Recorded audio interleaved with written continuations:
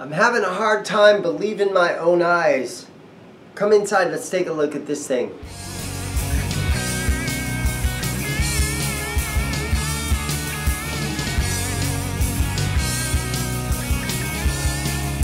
So I'm down here at ZIMM'S Guitars in Mesa, Arizona. Thank you guys for watching. So, like I said, I'm having a hard time believing my own eyes. This guitar came in Squire, made in USA. Now, come on now. It's got to be something weird about it. It's got to be a fake or something. Let's put it back on the bench. Let's restring it. Let's talk about this a little bit. Here we go. Okay, so I've got this thing back on the bench. And it's kind of blowing my mind right here because it's a Squire by Fender Stratocaster. It's got an E9 serial number, but it says made in USA on it. And I'm telling myself, now hold on, there's no such thing as a made in USA Squire. So what is going on with this thing? We're going to take it apart. I noticed that a couple of the screws are weird. Back here on the back, I noticed that the neck plate, the bolts are weird. Now it looks like a Squire, the way the holes are drilled here and everything. But these tuners are super weird, so I have to, in my line of work, I have to restring stuff. I have to fix it up as nice as I can and see what things actually are. So we're going to pull the pick guard off of here. We're going to see if I can change those neck bolts. I'll probably change these weird tuners. And so it's going to be a fun day.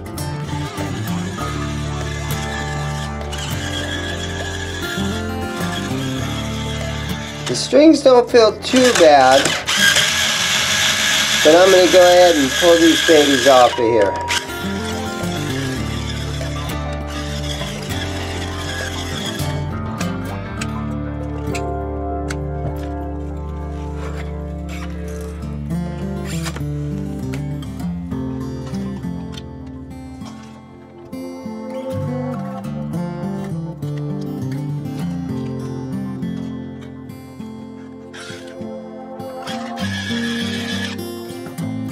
Okay, so I want to take a look. You know, the first thing we should do, let's test these electronics a little bit just by tapping on them with a screwdriver.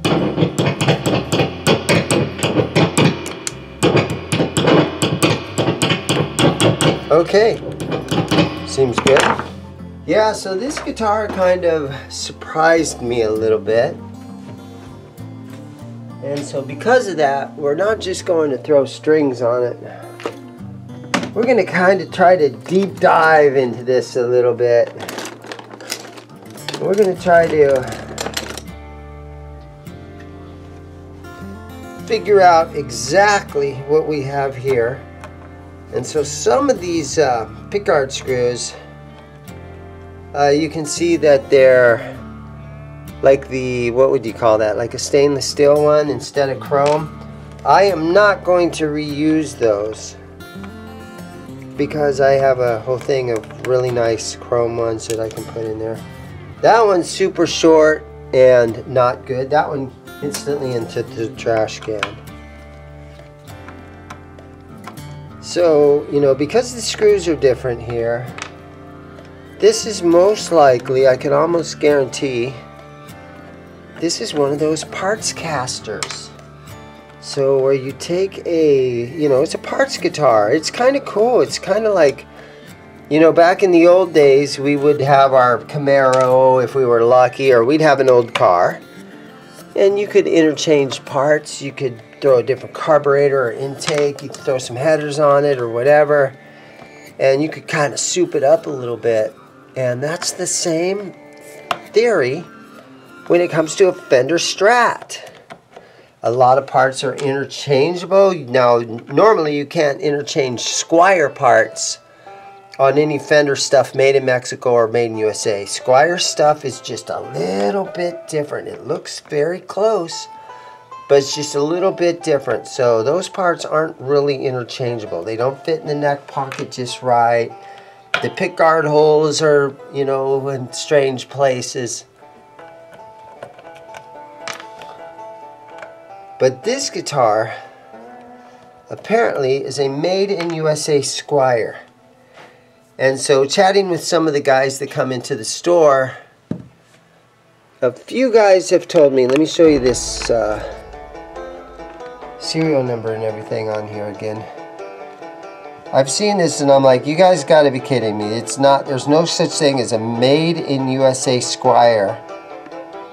But apparently what happened in 1989 or late 88, they were remodeling or they were doing something in the plant in Japan. Changing ownership, doing something. Fender was up to something. And they decided to go ahead and for about 9 months, they started making some Squires in California. Here we go. Let's see what we got down here. We got a big swimming pool route. By the looks of this, to me, these pickups with the 2 magnets, to me, this looks like made in Mexico stuff. And now by the looks of this body, see where the screw holes didn't match up just right and they had to re-drill one? So that's kind of what happens when you try to mix made in Mexico stuff with Squire stuff. You see how it's not, for the truss rod adjustment on this neck is right here in the heel. And you can see how the body has been all dinged up and hacked up right there. So I'm going to say, and Fender would never do anything with tape. So I'm going to say this is somebody's parts caster. But to me it does look like a Squire body with a Squire bridge and maybe some, you know, very similar to made in Mexico. So it's hard to say. Somebody's parts caster of some sort, but it's kind of cool. But let's just do our best to put it back together and try to get it to play nice. So that's basically what we're looking at there. You know, there's a couple things that I could do. If I really wanted to, I probably could take my Dremel and I could make a little, I could do a little cutout right here to make it easier to get to that truss rod. If I wanted to spend a little time with this, I probably could do a few things to make it a better, plain, easier, just an overall better guitar. Some upgrades. Let me think, should I just get into that? I think I will. What the heck. We got time to kill, so here we go. We're going to do a few things. Let's see if I can get this neck off of here easily enough. These do not look like Fender neck bolts to me. I mean, they're working, but I don't like the look of them. So just gonna get rid of those. Alright, so I got the neck off, and so now what I see right here, now I haven't run into one of these, but we have a StewMac neck shim that was laying in here, a 0.25 degree StewMac neck shim. So it seemed like the guitar played good with this in there, so I think I'm going to leave that and we will reinstall that. Let's look at the back of this neck here and see if anything leaves any kind of a clue. So I'm saying that looks like 24-3-90. So are we going to say it's the 24th day of March 1990? Boy, those things really got sort of, I probably should try to fill those up again. So I'm going to say there's a date of the 24th day of March 1990 on the back of that.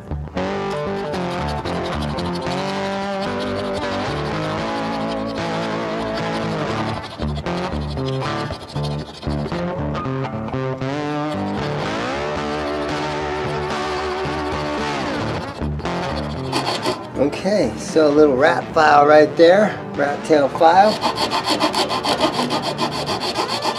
I don't know, I think that might be okay. Can't hurt anything, right? That might actually help.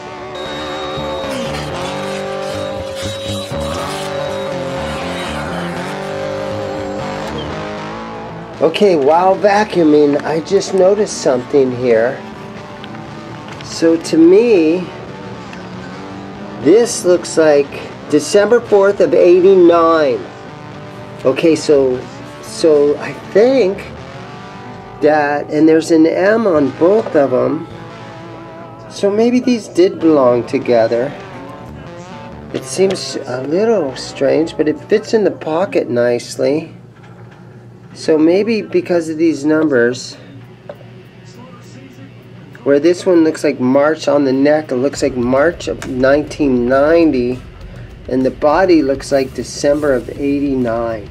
Okay, I got brand new screws for this pick guard. So this, I think, is going to help the overall appearance of this guitar dramatically by putting nice brand new chrome pickguard screws.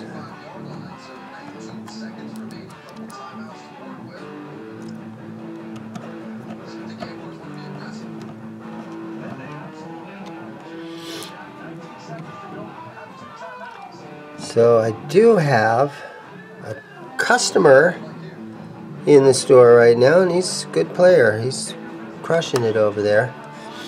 We can listen. Yeah.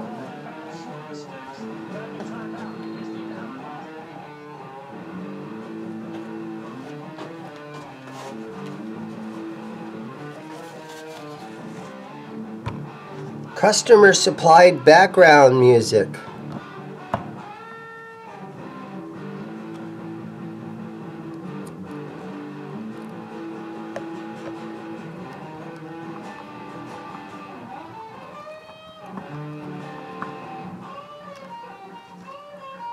Sounds like a little bluesy riff. Sometimes, man, you would be shocked. Working in a guitar shop, once in a while, you'll get a customer that sits and plays, and you are just blown away by how talented the guys are that come in. Then a lot of times you will get a lot of kids that come in and play. And once in a while, they'll surprise you too. I mean, every once in a while, I'll have a 7-string or an 8-string guitar. And for some of us older boomers, I don't want to call myself that old, but for some of us older guys, we have no idea what to do with a 8-string guitar. But there'll be 20-year-old kids that come in here, and they just freaking shred on those things. So, you know, that's kind of cool, right? Okay, so that looks good. Some of the screw holes are kind of, almost maybe should have filled a couple of those up with some toothpicks. Let's put this tip back on there.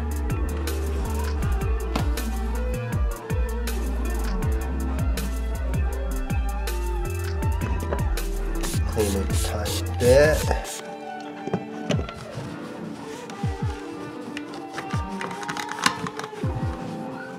So these saddles, I'm noticing, are all out of adjustment and really ugly, dirty.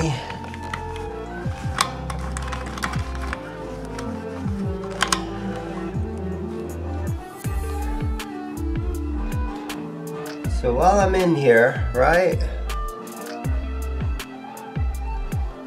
let me do something here.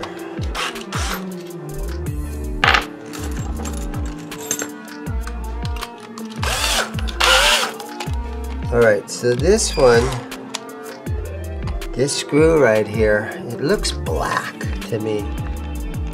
And so I'm going to take this one out, take this one off, and see if I can find a spring. That's chrome, it's just dirty.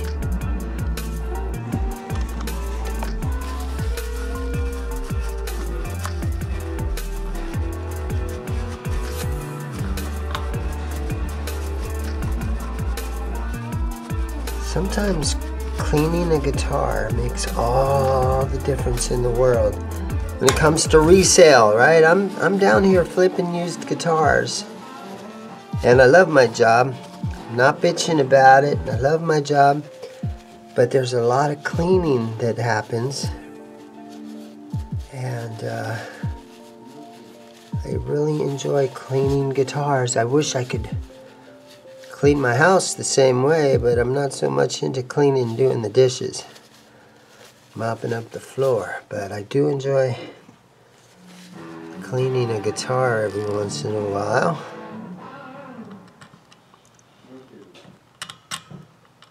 So we're going to just put this back on. Just try to get it back to where it sort of was.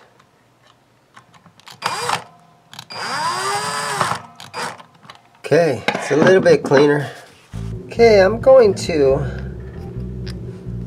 fill these holes a little bit so that we've got a little bit more wood for these neck bolts to sort of screw into. It seemed like these were pretty reamed out pretty good. So we'll just put some I got some fairly big toothpicks, and when I see stuff like this, you know, it holds it in there better. So maybe even tap them down in there a little bit. Okay, so these are the neck bolts that were on there, and those don't belong. I think I'm going to change it with these. I've got a couple of these. And so I'm going to try to polish these up a little tiny bit.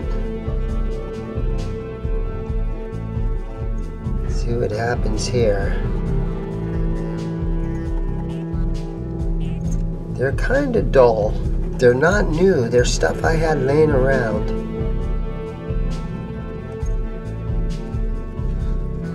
So I try my best to recondition guitars without dropping a bunch of money on them. And this is its back plate, so it's all scratched up, but just try to shine things up. That's all I can do. These neck bolts, I'm going to put these in a box of random screws, like wood screws. Okay, so here's what I'm going to address next, and it's these tuners. So these are the weirdest things that I have ever seen, where you've got this one's even broken, but you've got a screw hole here and a screw hole here. There's one on each side. So I think that's a replacement for those old chromed back covered ones, you know, the ones that had the big back cover, the imported ones. And these things have no screws on any of them. So these things definitely are coming off, and I need to do something about these. So let's pull these off of here.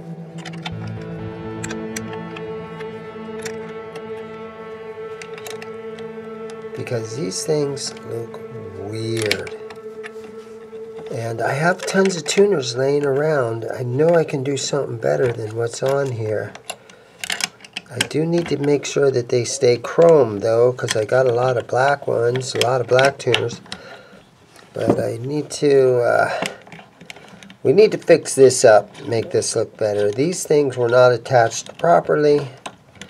You know, I think there's a crack in this headstock. Put these things off and we can look a little bit closer. Guitars are made of wood. We all know that. And wood cracks. And it can be glued back together. So sometimes cracks aren't exactly the end of the world when it comes to a guitar. Does it hurt the value? Absolutely. Is it at the end of the world? Not always. Are you going to be able to get a playable guitar out of this thing? I'm going to say yes, we are. We haven't really even addressed the frets on this yet, but let's do these tuners and get these weird ones off of here. And maybe I'm making a mistake, because this is the... No, these can't be the stock tuners. What's it say on the bottom there? It says Japan. So what a strange thing. That one's broken. But, yeah. So the guitar says Squire, made in USA, with some old school Japan parts on there. Again, I did a little bit of research and I got friends that came in and they told me a story. Yeah, they were rebuilding the warehouse or they were doing something. And for some reason, for 6 to 9 months or something, they decided to build some Squires right there in California. Yeah, there's a crack that runs through here. Oh, it runs all the way down into here.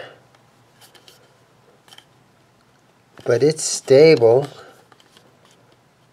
Yeah, that's a shame. We're going to put some polish on this and hope we don't take the whole label with it, right? Let's do that. Come on now. There we go. A little bit on here. So it does have a crack.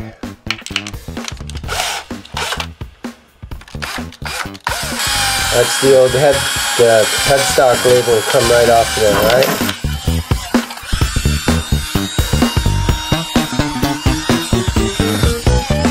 We got clay dots, and that seems like it's glued in there nice and tight.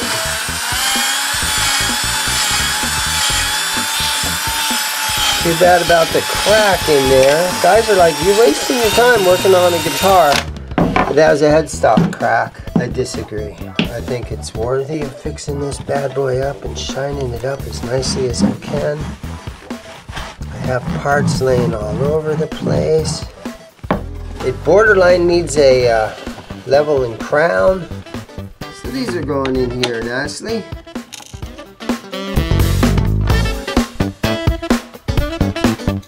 Some guitar parts are interchangeable and it works real quick and easy. Other times, yeah, not so much. Oh, and I even got a little bag of screws, which is helpful. These little screws sometimes are hard to come by. So here we go. Guys, if you're this far into the video, thank you so much for watching, hanging out with me today. It is a Sunday right now when I am recording this. Sometimes on Sundays I get less customers, so it gives me more time to do this kind of stuff. Yesterday was a Saturday, naturally, and it was the first Saturday of the month. I always seem to have a lot of customers on the first Saturday of the month. So it would have been next to impossible to do any kind of a restring video or any kind of a, you know, the kind of videos I do. It would have been impossible yesterday. And my shop on Sundays, it's kind of hit or miss if I'm going to be open. If I've played a gig on Saturday night, because I still play in a band, I'm a bass player, I'll miss being in the store on a Sunday because that's either, you know, I'm hungover from a gig that I played last night, or a lot of times on Sunday mornings, my band, that's when we actually have rehearsal. So that's dedication right there when you're willing to show up and rehearse on a Sunday morning. You can really see that crack right there. But that just means that I'll price this thing at about half price of what it would be without the crack, you know? So it's going to be on the half price rack.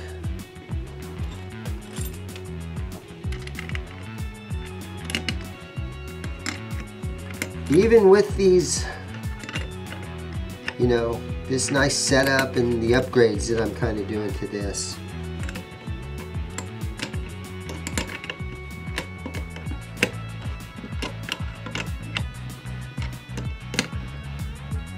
Okay, so let's put my little string tree back in. A made in USA Squire. I never thought I would see one of these. I didn't know they existed, but after doing research, it's a real thing. I thought maybe somebody just put a weird water slide decal on there. But no, this is a real thing, man. Who would have ever guessed?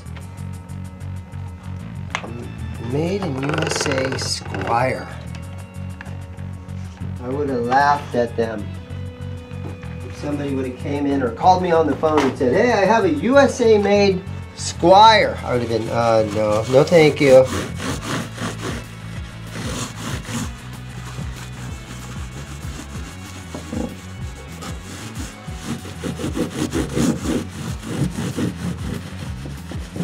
It was definitely somebody's guitar. And you know it's a quality guitar for the simple fact that there is some fret wear, which means somebody played this thing and somebody loved this guitar.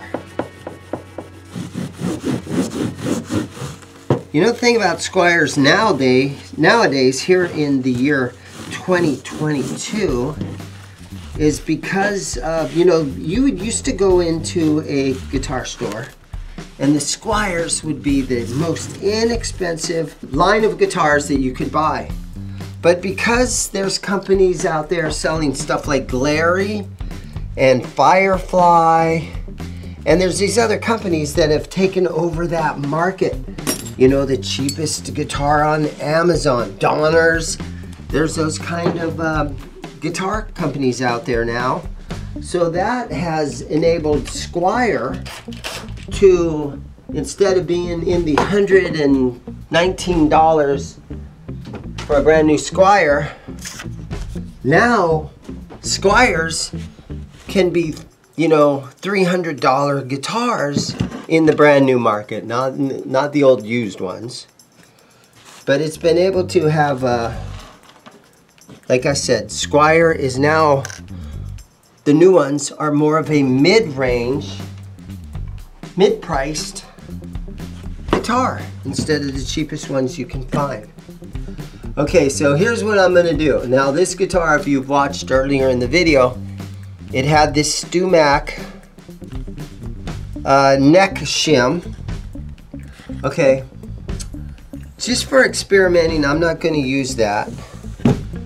And I'm going to go back and I'm just going to put a, let's just put a business card shim in it and see what happens, see how it plays. And you can see I cut that out, so now we've got room to get to the truss rod. And let's see what this thing does without that giant shim in there. Because, you know, looking at some of the numbers on here, it does seem like, you know, I thought for sure this was a parts guitar, that they put the neck on there. But after looking at some numbers and some dates in the neck pocket and on the neck, it almost seems like these two were made for each other. Okay, so a lot of guys I know, people are like, dude, don't use a drill.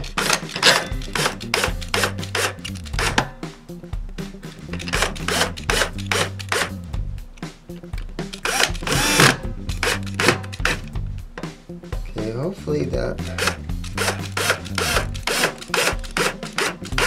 these screws will stay in there nice and tight, and sort of snug these down a little bit. So this right here, getting rid of those old wood screws that were flathead wood screws, that made a big difference right there as far as you know, making it look more original, right? I mean, it looks pretty good. All I can do now is put some strings on it and see how it plays. And if I have to, put that neck shim back in there. I mean, I can. Let's get some Super Slinky 9s and put on this thing. Yeah, baby. Super Slinky 9s. There's nothing like a fresh set of strings.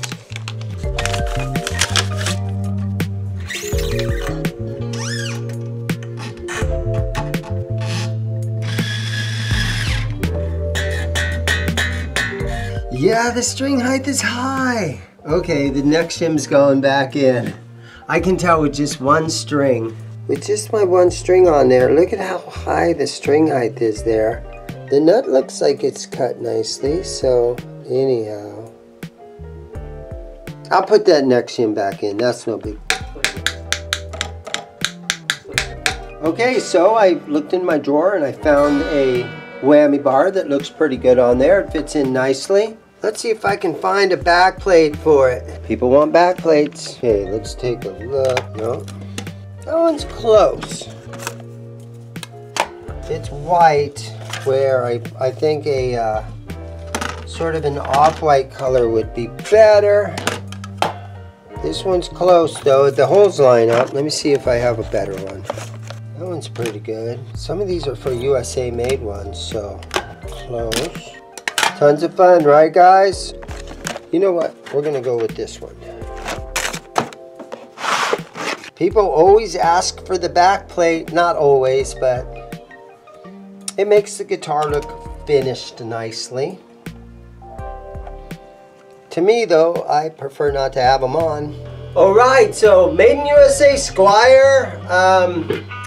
You know, the story I heard is, again, it was, they were moving their plant, doing something in Japan in 1989, and they decided to make a couple of Squires in Southern California, just for a 9-month period or something like that. If you guys have heard anything about this story, leave it in the comments below if you've heard of anything that's going on during that time.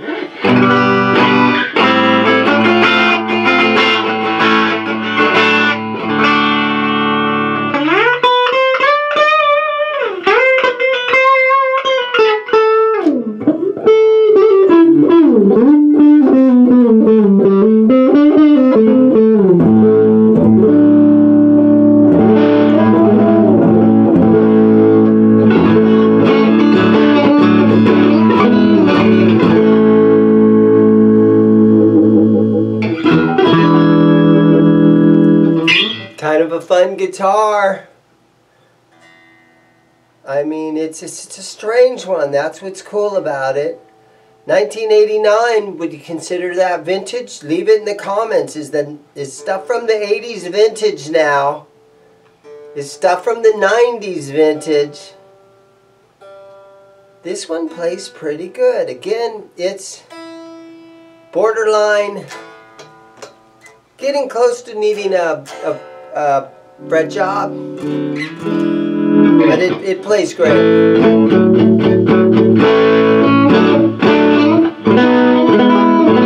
It has that Stu-Mac spacer in there.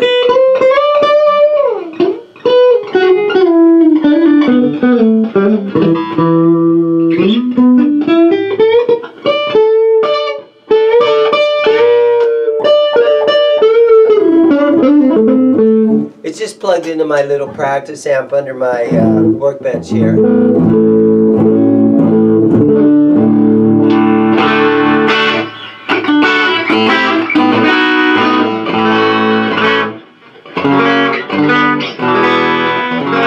When you do a setup on a guitar, it's good to set and play them for a little while.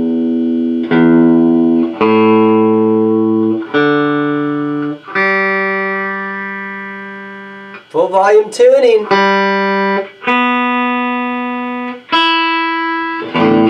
Guys, if you ever go and audition for a band, never tune your guitar at full volume.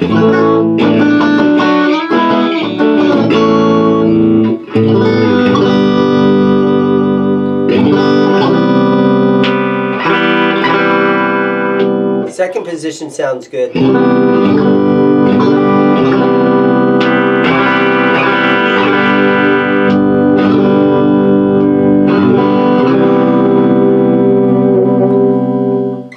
It's a little beat up, but I think I made some good improvements on it. And again, a 1989 made in USA Squire? Question mark. Who knows? But, you know, again, thank you guys for watching. And leave me some comments on this one, okay? And if you watch this far into the video, thank you so much. Buddy, have a great day.